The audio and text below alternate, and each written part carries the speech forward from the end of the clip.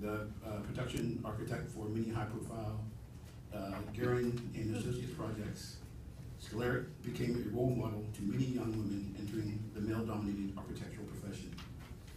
Scholaric's legacy as a mentor is profound because of disparities she faced in her life and career. Norma Scholaric could be sympathetic to the struggles of others. She led with her charm, grace, wisdom, and hard work. She never excused racism and sexism, but gave others the strength to deal with adversities. Architect Roberta Washington has called Scholaric the reigning mother hen to us all. Norma Merrick was born in West Indies. Parents who had moved to Harlem, New York.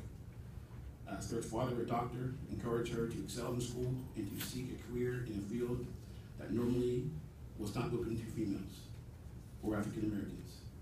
She attended Hunter High School, an all-girls magnet school, and Bernard College, a women's college associated with Columbia University, which did not accept women students.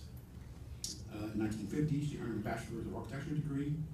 After receiving her degree, Norma Merrick was unable to find work in an architectural firm. She took a job, just lost my thing.